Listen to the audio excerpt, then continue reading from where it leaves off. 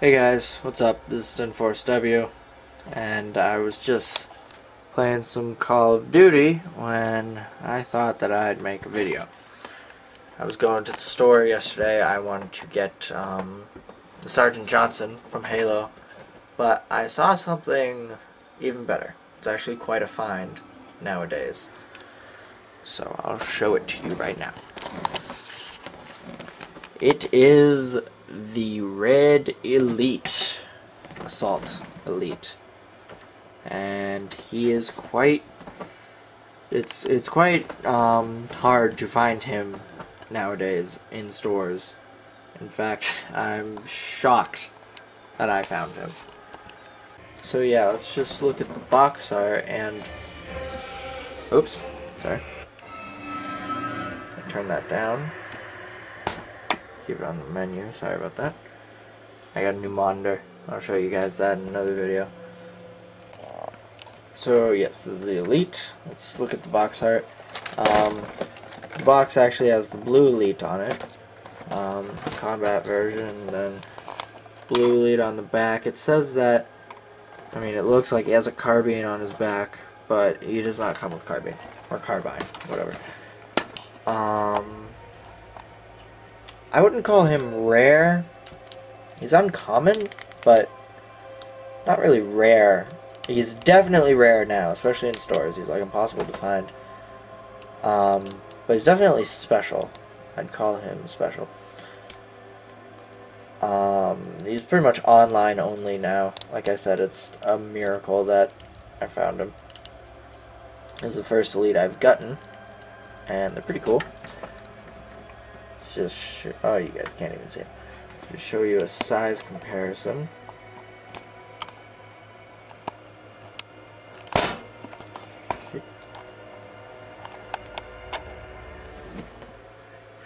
Here's let me straighten him out.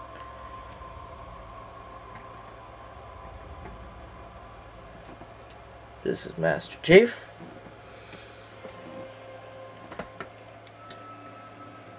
And this is Sergeant Johnson. So yeah, he's pretty huge.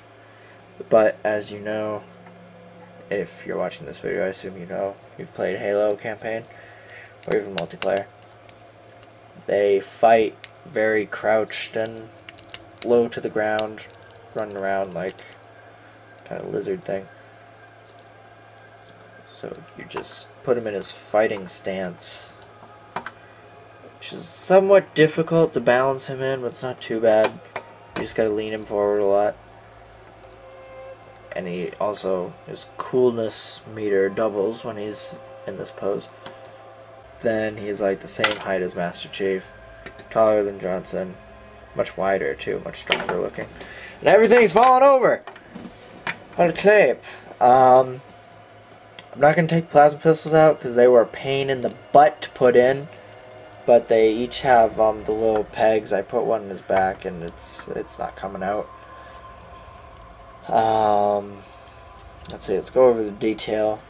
Mcfarlane once again went crazy with the detail. You can even see the little holes and posts. Not holes, just little. Yeah, little holes in the under jumpsuit of his armor, which is pretty sick. As you can tell, his paint is the standard, not honor guard, but step up from soldier. Like I think they're captains, but they're just the ones like I remember in Halo 1 where you see one, you're just like, oh crap, when you're on legendary. Not quite as frightening as the gold elite that makes you pee your pants on legendary, but still quite scary. Articulation, his ankles move, knees move. I wish a big improvement would have the second knee joint actually be posable. It's 2 joints in each hip that kind of rotate different ways. It's kind of tricky to get them to rotate at the same time. Something about Mcfarlane figures is when you first get them, all their joints are really stiff. Like it was so hard to get his shoulder to move. Just because, I don't know, something they do with the paint, but you really gotta like crack and loosen up all the joints. He's got that. He's got some kind of like ab articulation. These figures, I don't know any Mcfarlane Halo figures that actually have regular waist articulation, which I think is an improvement over the old stuff. Rotate wrist, elbow, rotate the arm, and it kind of has like a half ball joint. It's weird. Neck moves a little bit, just a little bit of up and down, and then you got up and down on the head, and like side to side rotation. It's kind of weird. Detail on the mouth and the head is absolutely outrageous. It looks just like they do in the game, better even. So it's pretty sweet. One thing that I wish they would have done is give his plasma rifles a nice coat of the shiny plastic that he has on the rest of his body, because these seem to just be like, they're dull plastic, they're not shiny. It just seems to be against everything that the Covenant weapons normally look like. So that doesn't make any sense. Just so you know, the chest is removable. The shoulder pads are removable, both of them. And the helmet comes off, and there's actually detail on his head when you take the helmet off. Kind of weird looking. The helmet looks really cool. So you just shove that back on there. So yeah, it's really cool. You can't really get them anymore for any kind of cheap price unless you get extremely lucky like I do. I did. You know, some stuff with the articulation and balance is kind of frustrating. He's not the best figure in the line, or the best mold, because there's many different kinds. The red one and the blue one are going to be extremely hard to find, but if you like elites, then of course you should pick one up. You probably have one already. The ones you're going to find around now, at the time of this recording, is just the tan ones and the brown ones. Aren't very exciting as composed to the campaign colors.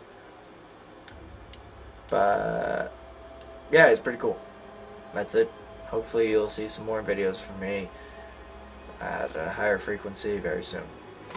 Have a good day.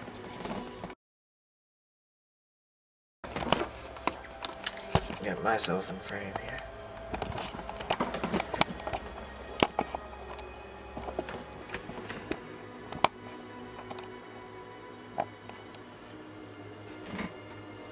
So, it's really cool. One thing I really, oh, crap.